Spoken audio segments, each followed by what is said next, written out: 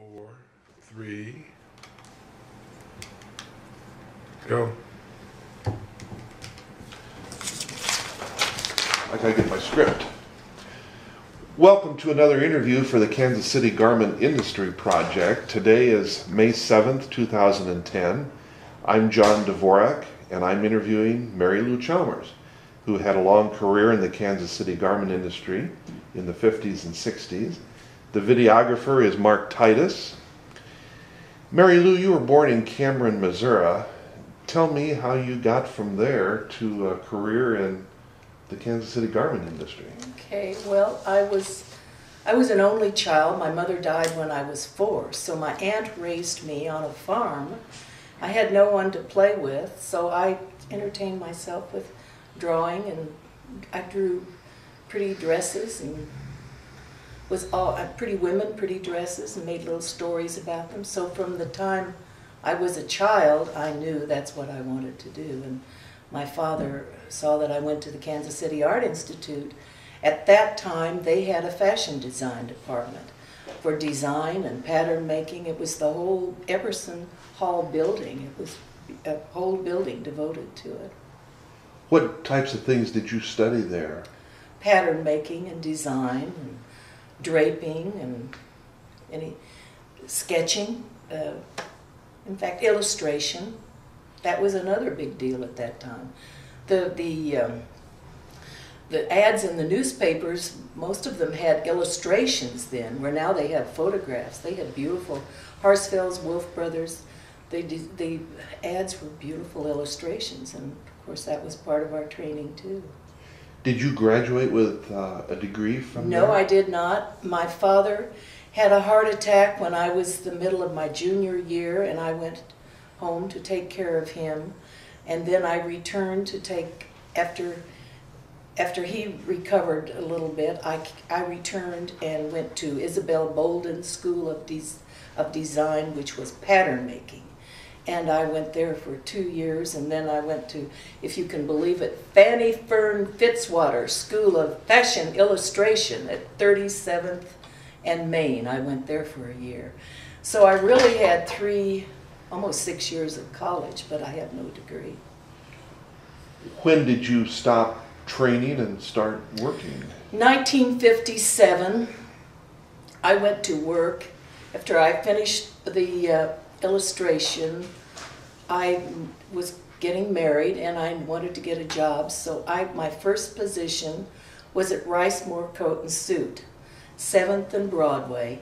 I applied for jobs at different companies around Kansas City, which was interesting at that time. Nellie Don, which was a prestigious place to work, and Gay-Gibson, the two biggies here. Nellie Don paid $45 a week. Rice Moore Coat and Suit paid $60. So I went with the $60. And it was on the second floor of a building at 7th and Broadway, and I'm telling you, no air conditioning. The factory was on the same floor as a design department. And my boss was Alex Catalano, who was he had a business which was world famous, beautiful Italian design coats. And so he was the head designer, and I worked for him, and I designed children's coats. It was fun. He was wonderful. The owners were lovely to me, but it was a horrendous place to work. It was so dirty. The floors in those old buildings, they'd come around all during the day and sweep and dust, and I was always coughing and sputtering. So I don't remember how, but I think the lady that I'd gone to pattern school, Nancy Frocks in Iola, Kansas, then asked me to design women's dresses. And this was in Iola, Kansas. So I took that immediately because it was a real fussy place to work. And I would have to catch the bus at 5 o'clock in the morning and go to Iola, Kansas.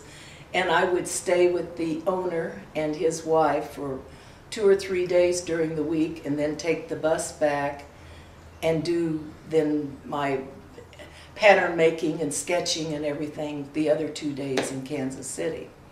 So then one day, my husband was at the Art Institute, and the lady left a note in his box and said that Gay-Gibson was looking for an assistant fashion coordinator. And she thought of me. She'd remembered me from the Art Institute. And so I just flew down there and applied for the job. Evidently, I don't know for sure, but they said there were 75 girls that applied. I got there and they put me in a little room, told me to undress and put this dress on me, and I thought, what in the world is going on? Well, Lord heaven, I fit the size 8 and 9 model dresses. So be darned if I didn't, I got the job. I was on top of the world. I had the best job. It was $75 a week. What year would that have been? Oh, about 1960. I didn't start the garment industry until 57, and I left in 78. Even before you worked for Gay-Gibson, did you have fun at those first jobs that you had? Oh yeah, the people in the operators, the designers, everybody, they were just fabulous. They were always doing things. They weren't grumpy. They were making. You'd go to work on Monday morning and someone would have made something or built something or cooked something. Interesting people. They were just not wool. They were always fun to be around. Yeah, I liked it. I liked the people. Gay-Gibson was one of the big, well-known companies. Gay-Gibson. It was an achievement on your part to work for them, I imagine, wasn't I was thrilled to death. And the designer, the head designer, Dick Dumas, he fitted his original dresses on me and they gave them to me. And these pure silk, gorgeous dresses that would never be duplicated for stock. I had all these beautiful, beautiful clothes, and it was so much fun going to work in the morning. You just couldn't wait to put high heels and hose and waist cinchers, and I loved it. It was exciting. The people were fabulous. It was never dull, never boring. Couldn't wait. What did you do for Gay-Gibson? Well, I started, of course, I had the background to do everything, but they hired me to be the assistant fashion coordinator, and so I assisted Gwen Green, who was the head lady, and I organized the fashion shows from them. I fitted the models, the original garments, and then I would follow it all the way through, from the very design original sketch to the pattern department. I would make sure it looked like the pattern looked like the dress that was intended from the designer, through the samples. I mean, how many samples they made. I did the sketches for each item, and there would be like 70 or 80 dresses in each line. We had 5 lines a year. So, and then we had a fashion show at the end of the spring and fall lines, and then I would arrange the fashion show. I fit the models and put on the show. In fact, one year I loved it. I just couldn't wait. I had such a good time and did such a good job that Paul Wilson, for the first time I'd ever been to New York, he gave my husband and myself a all-paid expense trip to New York for a week. It was fabulous for me. The dresses that you worked on, where would they have been sold? Would they have gone all over the United States? All over the United States. Mostly small towns, but you know, at that time, people bought in their country towns. And Gay-Gibson was a big, stylish house. They did beautiful dresses that were in high-class magazines. How did you feel as a young woman? You were in your late 20s by then, I guess. How did you feel knowing that you were designing dresses that were going all over the United States? I loved it. I loved it. Smile all the time. Loved it. Couldn't have been more exciting. Couldn't have been happier. The people, fabulous, and well, too, when it all fell apart at the very end, all these fabulous people, they scattered all over the country, and so as a result, I've got great friends from coast to coast. Most of the people left. Now, the names on here, some of them some of them came back to retire, but most of the people left. What was Gay-Gibson like to work with in terms of pay, benefits? For example, did you have health insurance Oh yeah. at that time? Yeah. So it was considered a good job in the It was- context of Kansas City at that time? Oh, all my friends just couldn't wait because I could get dresses, beautiful dresses, just for half price or more than that. It was on the 5th floor, 2716 Grand. That's, you know, Crown Center and all that business. That's where it was. And my office, where I had the sketches on the wall of all the designs, that was where we fitted everything and where the conferences were held. And the big window looked over to the memorial.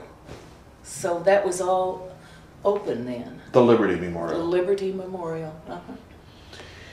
You mentioned how you enjoyed working with your other employees. How were the bosses? Did you know them, and were they good to work with or not? Yeah, at Gay-Gibson they were wonderful. Paul Wilson was just as nice to me as he could be. They were all great. You know, the design department then, they decided to grow, and so elected to move most of the design and pattern making to New York. I was honored he asked me to move with the department, and I was just clicking my heels. I was so proud and felt so special, and then went to the country and told my aunt that had raised me I was moving to New York, and she started crying. I couldn't do it, so I came back and told Paul Wilson I didn't want to move to New York. And he said, okay, kid. I mean, he called me kid. Okay, kid, you can stay here. So I stayed in Kansas City, but it was boring after that. All the crazy people were in New York. I wanted to be where the crazies were. So I left after a while, and then I stayed home for a few months. That didn't go well. So then I think the next job I went to Danny Dare, which made children's clothes, and Betty Rose coats. Then Nellie Don. Finally went back to Nellie Don, and they were all very lovely people. Then I went to Mendel Silverman's, which was the crazy place in Kansas City. They made upscale women's dresses, mostly half-size dresses. But the experience at that place, I can't imagine ever could be repeated. He was feared by everybody, even the salesmen that would come there from all over the country. Well, most of them would have a flask in their hind pocket they'd have to nip on before they'd have the courage to go upstairs to see him. Was he gruff, or was he truly kind of a nasty fellow? Both. I mean, do you have to be one or the other? He was both. And he would fire. Okay, he and the designer, they would have these great monumental fights and scream and yell at each other. She'd go in the ladies' room to get away from him, and he'd stand outside and wait for her to come back at Jenny Schmidt. He'd stand outside the women's wait until bathroom? she came out. So she'd whisk past him, and she'd go into her room. She had tranquilizers, and they'd still be screaming and yelling at each other. She'd get in her drawer and she'd swallow a few tranquilizers. Give me some, he'd say. And she'd give him tranquilizers, and then they'd start all over again. Well, did you enjoy working there? Oh, yeah, because we all banded together. The most unbelievable, that man, he hired the best talent that he could find. I'm a little country girl from Cameron, Missouri. This man had a Japanese pattern maker. He had a black cutter. The head of the pattern department was Joe Costa, who had liberated some concentration camp during World War II. We had Rosa Gold, who was an operator. She had the concentration stamp on her arm. Really? A lady from Afghanistan, a couple gay guys, a German girl one girl whose father had been in the SS in World War II, another girl whose father had been in the service, and we had a wonderful time. We would all get together at noon, and everybody would bring their special ethnic dishes, and we'd share it, and we'd go to things after work together. Now this was at Silverman's? Yes, sir. Mindell Silverman. So you had a very diverse workforce. Oh, it was great. It was, yes, very diverse. Did you all, everybody. You all got along just fine? Yeah, we got along. He smoked a cigar. He had a cigar, and he'd try to sneak up on you and catch you not working, but we could all smell the cigar before he got there. And we'd pass the word, the smell is coming, here comes a cigar. And I'd worked there a couple of times, and the last time I had this big room all by myself, and I'd be in there working away, and then I'd hear the door open, and he'd try to catch you not working, you know, and I always was fortunately working. But if you didn't, if you were in his disfavor, he'd fire you. We were on the 5th floor, and he'd say, "You're fired, you're out of here." Get on the elevator, you'd go down, he'd be on the next elevator following them to hire them back, you know, a little more money. Where was this? What was the address? It's right at 8th and Broadway, off 8th and Broadway. Mm-hmm. There where the Phoenix is, across from where the Phoenix is now. Yeah. Now, a lot of the companies in the garment industry are owned by Jewish men, Mm-hmm.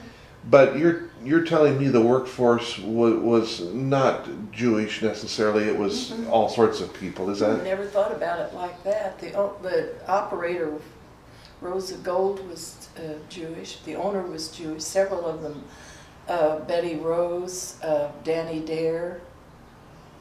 Oh golly, I still can't remember the one. They were all Jewish owners. Uh-huh. Were a lot of the workers immigrants from Europe, or were some of them people like you who were from around here? Around here, they were smart enough to import a lot of the Germans who had the real talent for patterns and quality. A lot of them, especially Mindell and I can't think. Anyway, yeah, a lot of the Germans, and they're still dear friends of mine. Love those people.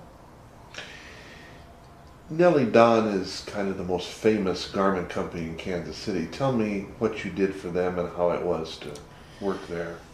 Oh, the first time, it was wonderful.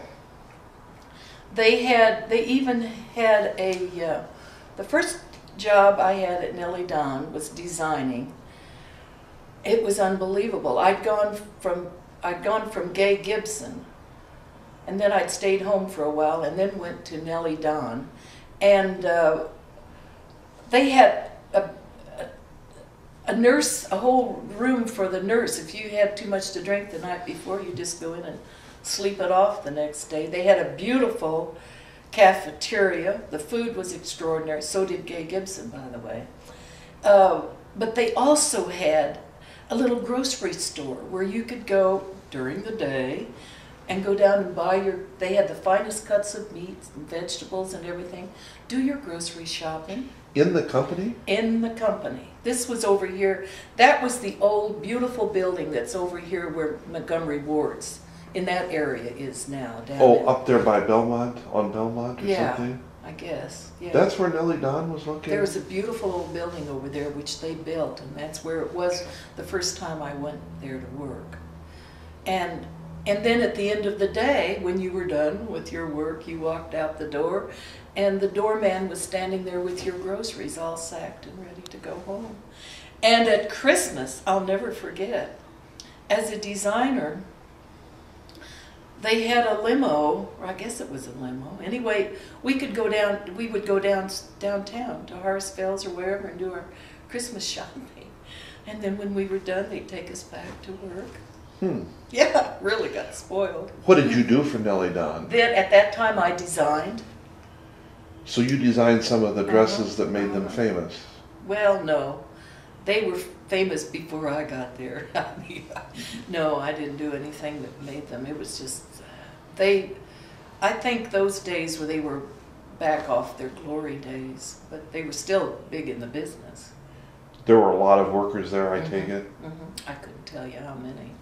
But then after that, they moved over to North Kansas City, 16th and Swift, and that's where I spent a few years. Then I left there, and then I think I went to Slim Maker for a while. Yeah, I went to Slim Maker, which was another business down near where the Phoenix is now, and designed a couple lines there, and at the end of one of the lines, the guy said, just not good, you know, we don't like what you've done, goodbye. So they fired me. I was so taken back by it, and so then I went to work at Nellie Don. After I'd gone to work at Nellie Don, they called me back, and the line had sold and wanted to rehire me. I said, too late. I'd already had another job. But that's just kind of the way it was, you know. You just kind of, or the way I was, I guess. If I didn't like it, I left. Well, Betty Rose, I went there. They hired me one time and put me in a room and said, just go through magazines and brochures and just look at what we do, and then we'll get back and work with you. Well, they put me in this little room, and I was there forever and ever and ever, and I just about went nuts. And so finally one day, I just walked in and told the other girls around there, well, goodbye, I'm leaving. So I went home, and they never missed me, and I never told anybody anything. And they said when the guy came back in another week or two later and said, well, I need to work with Mary Lou now. Well, she's gone. Well, what happened? Did they just not want you? Or? Well, they did, but they just kept me on the back burner until they were ready to do something, and I couldn't. You felt forgotten about. Yeah, just in this little room all by myself. Yeah. You worked for a large number of companies. Why did you bounce around like that as opposed to trying to stay at one place? Well, I would have stayed at Gay-Gibson if they had stayed here. They chose to move to New York. I'd still be there. I would have retired there had I been there. And I liked it at Nellie Don. There were just reasons for the other companies. Some of them were just pretty erratic and not... Nellie Don was good, but it was going downhill toward the end, and they brought some new money manager people in that didn't know anything about design, and I don't know. At the time, it didn't seem like a lot. When I look at it, it does. I was at Gay-Gibson like 7 years. Nellie Don probably 6 or 7 total. So the other places I was in. Oh, and I did freelance work. So it wasn't all just that I walked away. Some of it was. Were you ever fired other than that one time? No. No, as a matter of fact, just that one time, yeah. Now, I understand that some of your patterns got quite a bit of recognition. Can you tell me about a couple of them? One dress made the cover of Cosmopolitan. I can still remember the make of it, the look of it. Another one made a national ad in 17. So, yeah, I was pretty proud of that. Do you have those covers? No, I don't. No. I threw them all out. Excuse me, I'm sorry. What years were the Cosmo in the 17? 60s. Early 60s, mid 60s? Was your name on the cover or just your dress? No, just the dress. Why? I remember Paul Wilson calling me, "Hey kid, I'm proud of you. Look at this." You know, he was. Why didn't you keep that? Well, I lived north of the river. We were moving over to Hyde Park. I had the stack of books like that in the closet. I had one whole closet full of these dresses and magazines, and I hadn't looked at them for years. I didn't have any friends around that were interested in them. I just wasn't. It was in the past. I just tossed it. I don't know why. You must have, I mean, again, as a young woman in your 30s at that time, I guess, you must have thought that's pretty awesome to be on the cover of a national magazine, didn't you? Yeah, I did. Oh yeah, I was proud of it. Now, you said you left Nellie Don because it was starting to go downhill? Well, came into work one day, and this is over in North Kansas City, and they had gone in over the weekend and just moved everybody into one big room. We were all piled on top of each other, and I don't know, I had other things I wanted to do with my life, so I just said goodbye. Did you have a sense that they were not doing that well? They were letting people go, and Hal Hardin was the president. No, he had been the, I'm not sure if he was the president at that time or not, but then he did start his own business, Hal Hardin, who had been the president of Nellie Don. So then I did work for him. Well, that's why there are a lot of names on here, because I did freelance work for several companies, Hal Hardin being one of them. Now, were you a union member? No. Were you ever a union member? No. Why not? Was that because of your position? Because of the design, yeah. I was never, it wasn't on the time clock, or I didn't belong to the union. Did a lot of workers belong to unions? Yes. They were, yes, very talented, very capable.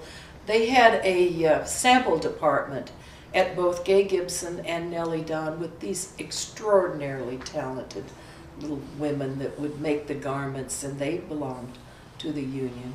But I don't know if it's the truth or not, but I heard them say that when they retired, those women got like $7 a month from the union. So I don't know if it's true or not. But they did. The factory and the cutters and the operators did belong to the union. You got in the industry in the mid-50s. Was the Late union 50s, late 50s? 57. Was the union already beginning to sort of decline in its importance then, as opposed to earlier in the century, or do you know? I don't know. I think it was important then. Maybe. I don't know. I don't know that much about the union. Did you ever have any problems because of the union strikes or that sort of thing? No, that was long before I came. No. Not while you were in the No. industry. What was your last job in the industry? Oh, well, it would have been at, no, let's see. I did some, Hal Hardin, he started his own apparel business. He had it in North Kansas City, and then he moved over near Southwest Trafficway, and when they needed extra help, they would call me and I'd help out with patterns, making patterns. What was the name of his company? Hal Hardin Apparel. Approximately when was that? What years did you work there? Oh gosh, I don't know. Maybe 1980 maybe. I'm not sure. And then you left the industry. Yeah. Why did you leave the industry? There wasn't anything, it wasn't fun anymore. It wasn't, there was no more excitement, it was just going away. When did you realize that the industry was in decline? Well, I guess at Nellie Don in the 70s. How did you feel about that Well, once you recognized that there was a decline? I hated it, but I remembered what it was like to be at Gay-Gibson during those fabulous, exciting, creative days where you'd look at a garment and you'd spend hours making sure that the sleeves were just right, that there were no puckers, that the hemlines were where they should be, that the lining was perfect, that the seams had the right seam on them, and then as time went on, it was just like, let it go, whatever. The quality, the perfection, I didn't find that in any place but Gay-Gibson. I mean, it was like that at Nellie Don, I guess, before I got there, but I was kind of surprised to see hems that puckered, You know, they were so particular at Gay-Gibson. Everything had to be just perfect. And if it wasn't, it didn't get in the line. Why do you think the industry deteriorated so much here? Well, the big stores, they went from the world changed from the country people in the small towns. And look at downtown Kansas City. Look at how it changed. It used to have Harsfells and Wolf Brothers and Minden's and all the beautiful shops, and it's now, everything is the same everywhere. There's no more specialties. Did the change have to happen?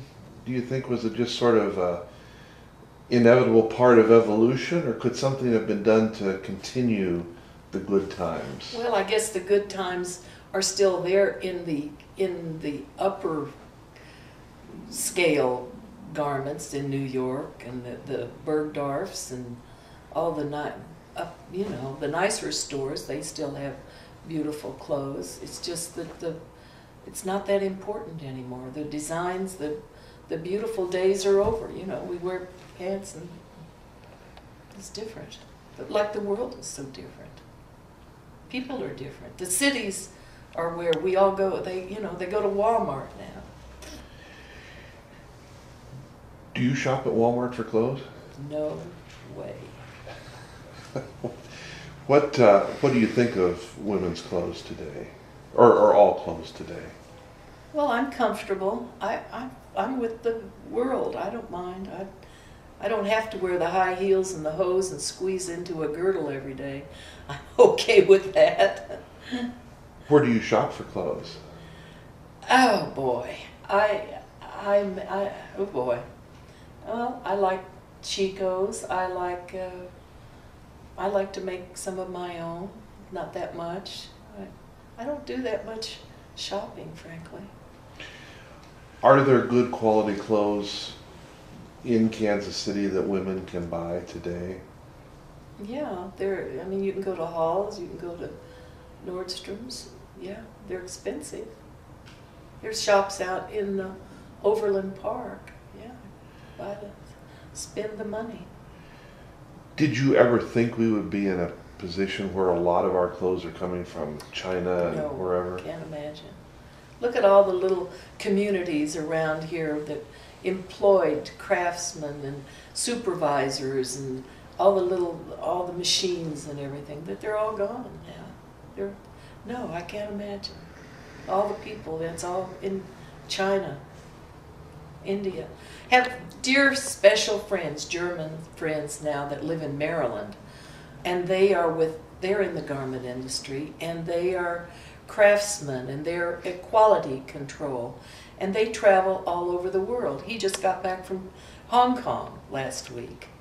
You know, it's amazing the way they do now. And I visited a friend and Eddie Bauer in Chicago. In fact, Martin Bosch that's on there, and he was showing me the way patterns are done now. You do it on the computer. You make a line on the computer. You push a button. It goes into a grading room. It's automatically graded. You push another button. It goes to Hong Kong, where they spread it out and they cut it. You know, back in the ancient times, we did all this by hand. And if there was a little 1/8 of an inch off, like at Gay-Gibson, you made the correction, and you fitted a little pinch in and a pinch there, and you made the pattern correction. It's gone now. It's amazing. It's all computerized. Do you like that? Well, I'm not part of it, so I guess I like it, but I don't, yeah, I guess.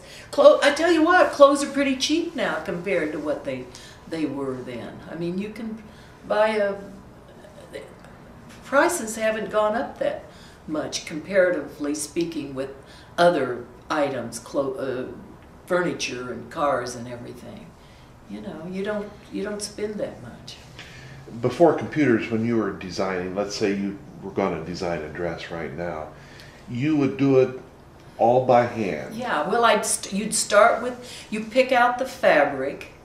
You plan a line. You make a line, and here are the colors. The colors that you want to put in the lines. So then You pick that and you decide what you need in a line. You need a costume, you need a dress, you need pants, you need a shirt, and you arrange it all, and then you take the fabric, and you'd have it on your table, like I have that table downstairs, and a sketch pad, and you sketch out the design and present it, or go ahead and drape it on the form if it needs to be draped. And then from the draping on the form, you put it on the table and you make a pattern from it. You have a block, a basic block that you start with. What you hung was actually cloth, a depiction of what your line would look like. And you did that all yourself? Yeah. You would cut the cloth and put it on the... Yeah. Yes. At what point would your line get approved? Well, that was the trick. You would, okay, you drape it, you make the pattern, then you take it out to the cutter, and they spread out the fabric on the table with your pattern that you've made, and they take a yardage of it to see how much material it takes, and so they can figure the cost of it in the end of it. And then they take it to the operators, the wonderful operators that knew how to put everything together. So she's outside your room, she's in the machine over here, sewing up this pattern, and you work with her while she's sewing it. If you forgot something or a notch doesn't match, she brings it in and, you know, what did you do this for? And okay, that's wrong, I'll correct it. So you make corrections on that pattern while this operator, this is the original garment, while this operator is sewing up the original garment. So when it's completed, then comes the big moment when you submit your design, and you either show it on the form or you put it on a model, which was often the case, and then you go into the president and you show this model, and then they discuss it. They take the yardage and how much labor they think goes into it, and then they figure the cost of it.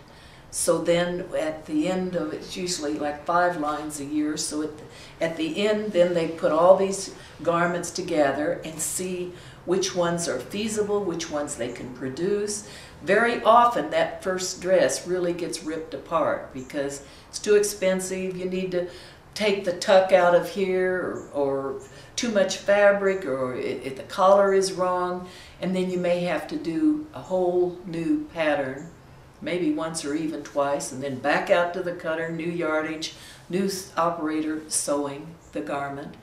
And then they put this whole group together at the end of the line and price it. It all has to be compatible, it all has to flow. And so then they make however many garments they need for the salesman's samples. I mean, it could be 20 to 30, 40, 50 salesmen that are on the road that take these samples. And there were groups of samples. It wouldn't just be one dress out of one fabric. It would be a group of garments out of coordinating fabrics, complementary fabrics. So then the salesmen go on the road with all these garments, and they go around the country and they present these garments to the buyers. And then, well, okay, so that, I told you, they make the salesman samples. And so the salesmen take them on the road. So then they come back to the company with what sells and what doesn't sell. And then they order, where the trick came in for these people, they had to order fabric guessing on what they think would sell. And it isn't always what's sold. See, they had to go ahead and order fabric, and I'm sure that's what they have to do now. Order the fabric before the salesmen take it on the road to know what's really going to sell. And then when they do know, that's when they come back and then cut large amounts. Often we would have a fashion show before they call all the salesmen in and have a fashion show where you'd show all the garments on models and give them the big pep talk about what's going to be great, and this is the look of the season, and these are the new colors and everything.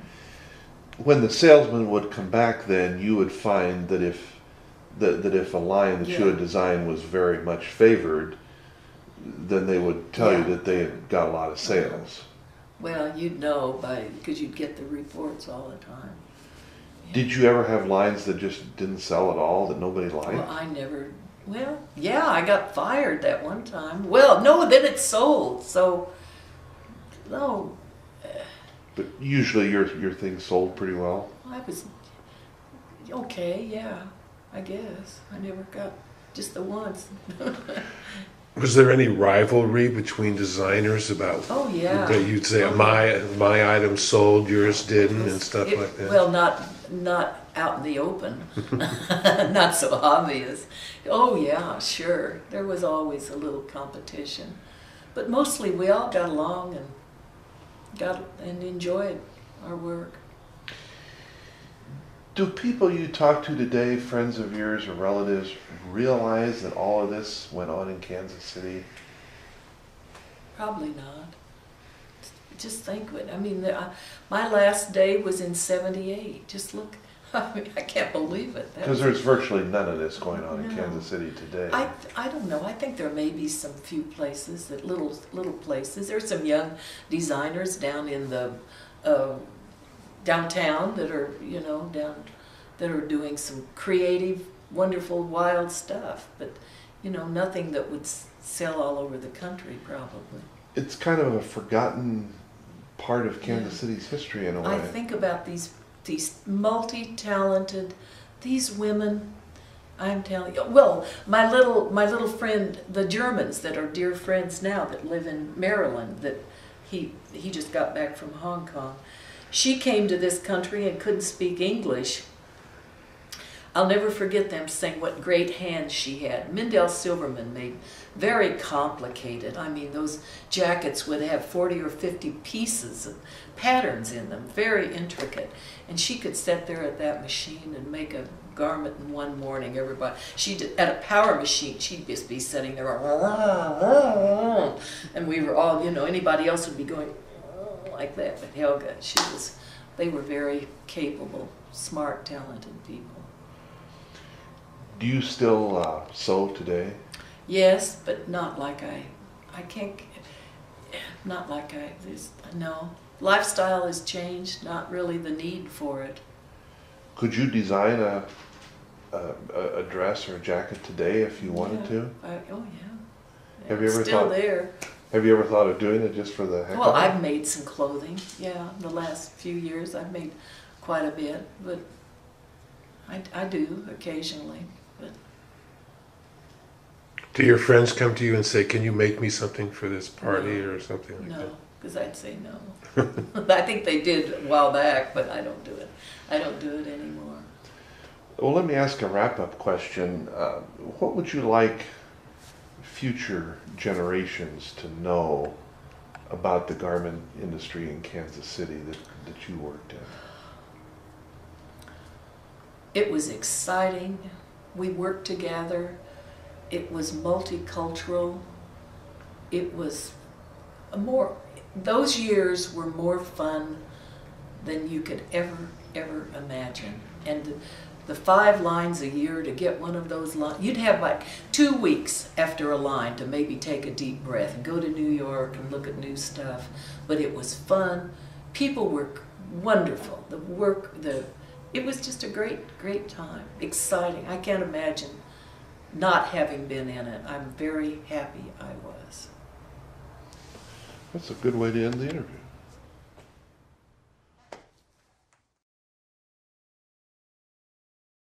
Max, I don't know when I've talked. You probably have never heard all this. Well, when did you run into this guy? This character. Yeah. Oh, this character. Well, Is this the guy who carried the torch for you all those years? No, we went to high school together, and my best friend, he married my best friend. And Can you come over and sit next to her while I do a personal interview of your relationship? Oh my gosh, this isn't going to be on anything. No, this is it? work. This is just for fun. Okay. This is for you guys. Oh, well, this is fun, I gotta tell you. Max and I went to high school together, my dear friend. In Cameron? In Cameron, Missouri. And my dear friend, they were the high school sweethearts, so I'm not going to waste time flirting with him. He was taken. So they get married. He goes his way, I go my way. My first husband died of cancer, and I remarried and met this guy and moved to Lakewood. And I'd never gone to a class reunion because my husband's birthday was over the 4th of July, and that's usually when the reunions were. So I had a girlfriend call from Cameron, and she said, I'm going to the reunion. Why don't you go with me? And I said, okay. So I went with her, walked in the door, and there was Rosalie, Max's wife. Rosalie, my God, where have you been? And how? And it turned out that I was just moving to Lakewood, my husband, and we were redoing a house over there. And she said, you don't mean the house with all the new windows? And I said, yeah, we're putting in 34 new windows. And she said, Mary Lou, you live right across the lake from us. So here was Rosalie and Max. About 100 yards. Yeah, we waved at each other the next morning. So then we all became friends, and we'd go out to dinner, and we'd meet at the clubhouse, and just became buddies again. Well, then my dear husband, he got cancer, and he died November 2001. Rosalie and Max, God love them, they kept me on their guest list, and when they were going out to dinner or going to someplace, they'd call and invite me to go with them. And so that house in Lakewood was too much for me. I needed to scale back. So I bought this house, moved over here. And so she called me this Wednesday and said, we're going to dinner tonight. We'll come pick you up. I said, great. Well, then she called back and she said, I don't feel well, Mary Lou. Let's take a rain check. Okay. I never thought anything about it. And then that Sunday night, the phone rang, and it was a friend from Cameron, and said, did you hear about Rosalie Jackson? And I said, what are you talking about? She had, well, you can tell, she had rheumatoid arthritis, and she took a lot of medication for it, and it probably destroyed her immune system, and she died of infection, heart attack ultimately. But took her to the hospital that night that we were all going out to dinner. I didn't know. They all thought I was supposed to go back to Maryland to visit these German friends, and so they didn't call me. They thought I was out of town. So she was a year later after my husband died. Then Max is Rosalie, and so And Max and Rosalie had been married for like 40 years or so. 49 and a half. Yeah, almost 50. Mm-hmm. Yeah. So then a few months go by, and we had the same friends, and finally one day he asked me to go to a movie, and that was the end of it. Did you know some of this stuff, or did you learn something from our interview? I learned some new things. Yes, I've heard a little bit of it when she was talking to her friends. But it's kind of like her former life, which you weren't a part of at that, That's right. that No, particular and time. he became an engineer at Ford Motor. He started his family early. He was in the Air Force, started his family, and then when he got out, he went to work and went to school at night, and then he went to school during the day and worked at night. Mm-hmm. Ended up with a retirement as an engineer at Ford over there.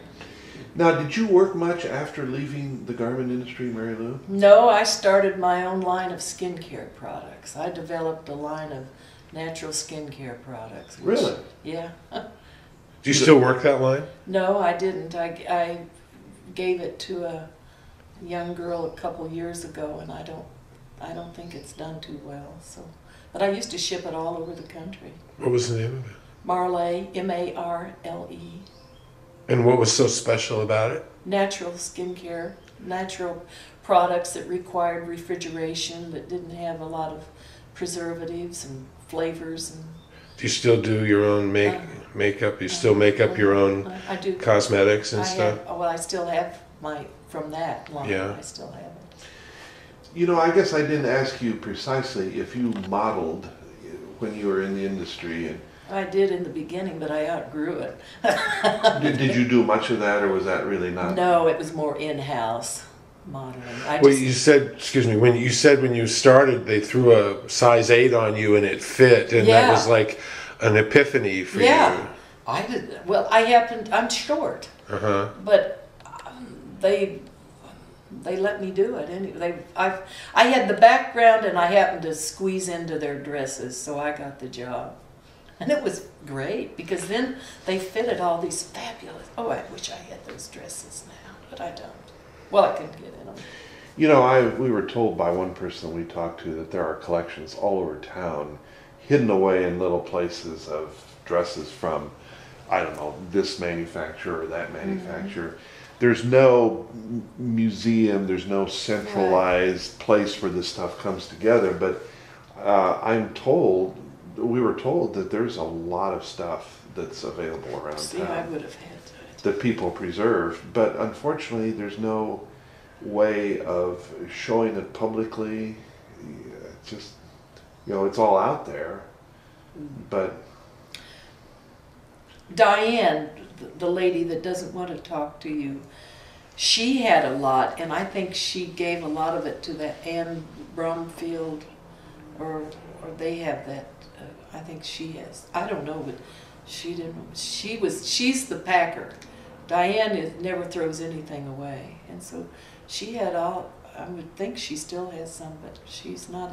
She's 85, 86 now, and said she can't remember her own name, much less anything else. So, but Tana Harden, the other name on there, she wouldn't have any of the old beautiful stuff. Now the place that was downtown, the furniture place where where he used to have the dresses all hanging around.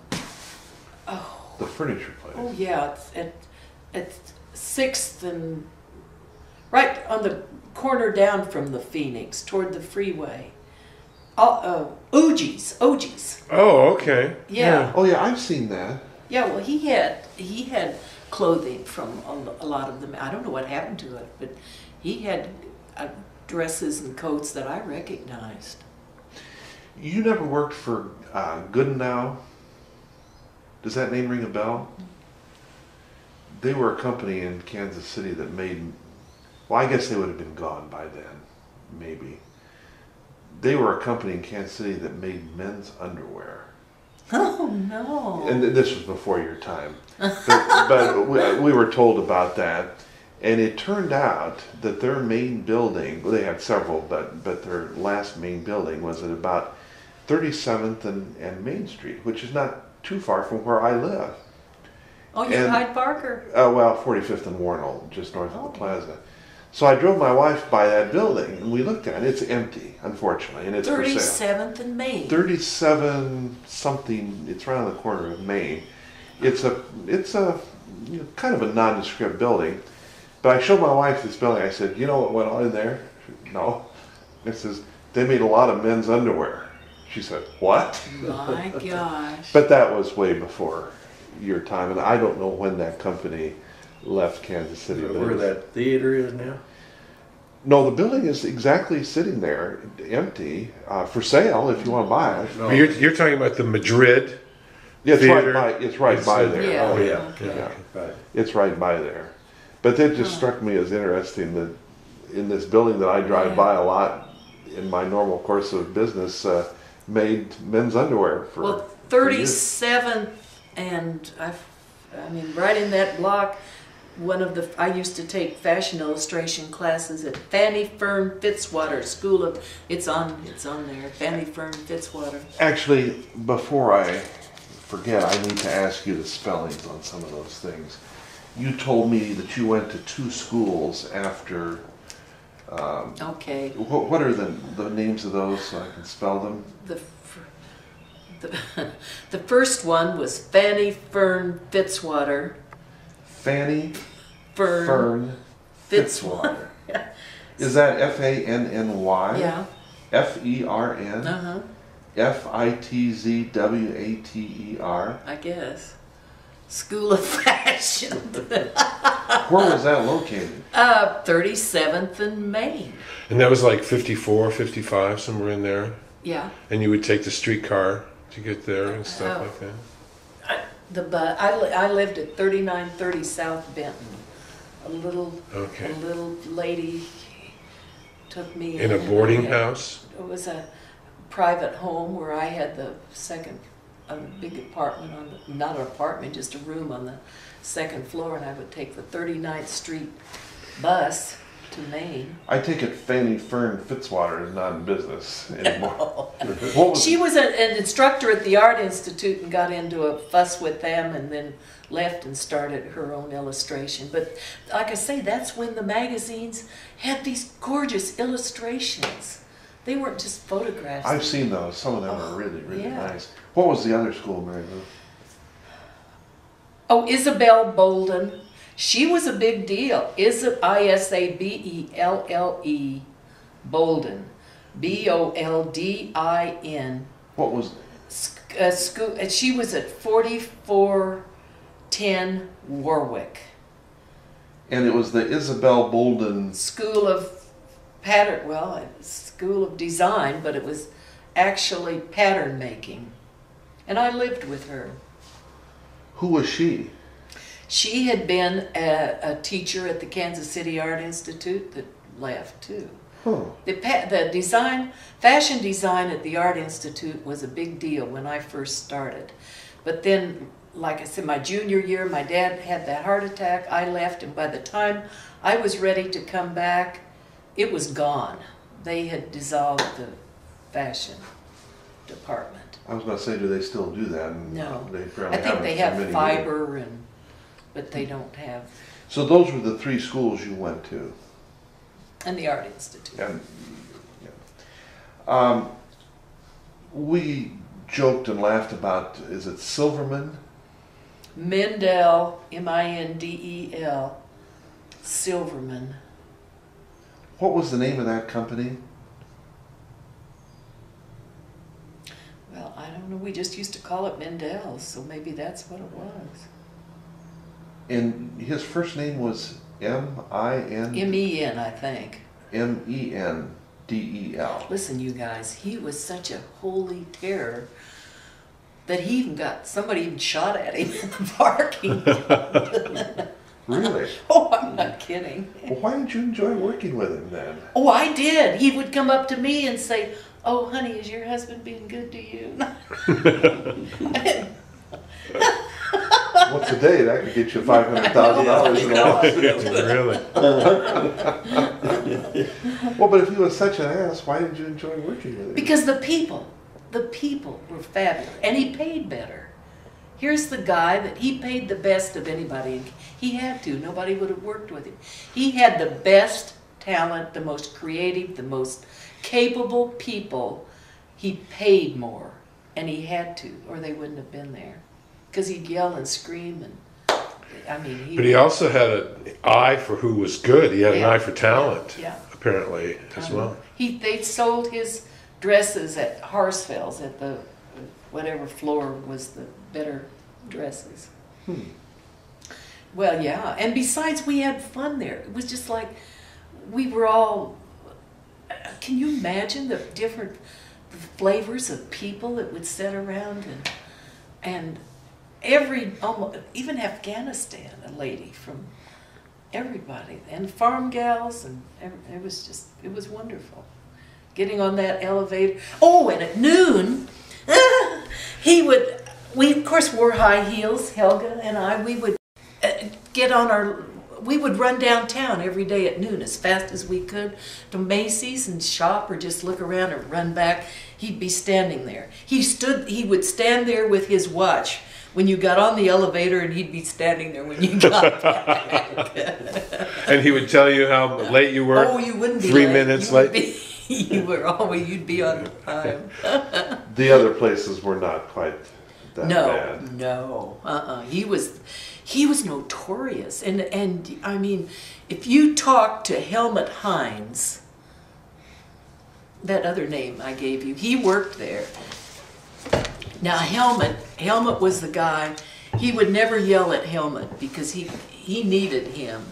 It's right there. Oh. Put it there. He needed Helmut badly, and he couldn't replace him, so I think one day Helmut told him not to ever talk to me like that again, and I guess he never did. Helmut Hines, Mendel's. Oh, he was at Mendez. Okay. I cannot remember the name of the kid's place. Dick Pepperdine, Martin Zippel worked where Martin Bosch worked. Now- Cannot remember. But you said you've talked to Helmut? Or you I called them, but Or he you talked to wasn't his there. wife? I talked to his wife, and she thought he would, and she thought Martin Bosch would too, because he likes to talk. Okay. But both of them are certainly still young enough to talk. Oh if- yeah, if they're okay. oh yeah, oh yeah. Did you say you made up a list of the companies you worked with? Didn't you show me that, or Did I give it to you? you did not give it to me? I wanted. It's kind of horrendous. I sort of was ashamed of it.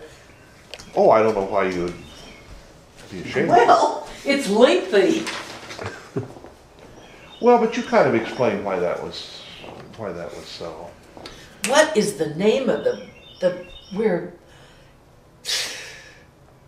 where that all the Sprint Center is now? That famous Jewish guy. I can't. You still it's haven't gone. thought of that? No, I haven't. But these guys would know. My goodness, what was? Can I take this, or do you want Yeah, you this? can have Okay, rice. that. What is Ricemore coat and suit. Do you want me to print it out? Do you want me R-I-C-E-M-O. to print it out and email it? No, I'll take care of it here. RICEMOR. RICEMOR. Coat and suit. Uh-huh. And then this woman in Iola was Nancy. Nancy Frocks. F. ROCKS. Is it Nancy's Frocks? Nancy. Or was it her name was Nancy Frock? It was the name of the business was Nancy Frocks. Frocks for dresses, right? Oh, that's not a woman. No, that Oh. was just the name of the business. Okay. Well, Iola, Kansas is kind of far away. I Yeah, didn't- that's when I said I had to catch the bus at 5 Yeah. o'clock. Right, and that went down old 69 highway? Lord, I don't know. Or 71 On highway? 54. I don't know. Iowa, where the heck is Iowa? We went through there on our way. Oh, it's I quite a think ways away. It's 54. down in southeastern Kansas. Right, I mean, is it Just- down past Emporia? No, it's not that It's far not away. that far. No, no. It's Ottawa? They were lovely Stop, people. go south from Ottawa. Okay. They were lovely people to work for, but you can imagine I was glad to find a place. So you'd go there for 3 days and then I you'd... stayed with the family that Right. owned the business. Harold, something. And then you'd come back? 54 and 160. That is a long way. Now, Danny Dare. That is D-A-R-E. much further than Emporia. What did they make? South of Children's Emporia. clothes. Yeah, So she would That's take right, the you told me bus you designed Mhm. children. down. Yeah. Oh, see, this wasn't here then. No. I-35 wasn't there Blankety then. blank, So. but The turnpike Didn't like them. might have been. no. Well, the turnpike was there, but that would... Oh, I see. That's way too far Are north. you Yeah. going to be Interesting. around the next week or so, or are you leaving? And you worked over at I Claycoma? probably, Yes. when I make this Yeah. transcript, I'm probably going to have to call you just About to 40 verify years. a couple Okay. spellings. You threw some names And- at me and stuff. And you were engineering. What were you engineering? After I get it done, I'll call you. Not on the vehicles, Make sure but we- on the facilities to make On the line? the building, grounds, conveyors, spray booths, ovens, Right, okay. everything He's the it one took they- to make the vehicles. They keep calling him back to. Oh yeah, you still troubleshoot for them? I haven't for a couple of years. Yeah. I retired, and then 19 years later, I was still going back part-time and consulting. Is this a Claycomo? Yes. That's one of the few plants that never shut down. Yeah, that's right. Yeah. They've been blessed. Yeah, actually, They had the they're, right products. are they making, Ford is doing much better than the other American Oh, yeah. makers. Yeah, Are they they're actually making money? Yes. They did last quarter. Uh-huh. Couple billion. Better than They have, General Motors. oh yeah, they have products that people want. What a terrible thought. He's got a red Mustang convertible. I call it useless. You don't like until it? this kind of weather. And I love You it. don't like it? Wintertime. What would you like to drive? What I do you- drive a Honda Element. Useful. An Element there, you see. Now, they make the Escapes up there at Claycomo, Yes, don't uh-huh. they? And they make the hybrid Escapes up there too? Yes. And the 150 pickup. Yeah. You know, I'd look at a Mustang because I think it's cool, but I don't like that rear wheel drive. Oh. I've gotten married to that front wheel drive, and I think it's strictly rear wheel, isn't it? Yeah, it is. I don't think I'm going to do that in the winter around here. Well, we've got her all-wheel drive element. That's The what her useful little car. SUV is for. Well, thank you so much for your time. I really enjoyed it. Well, It's not a problem because it's hard to shut me up once you get.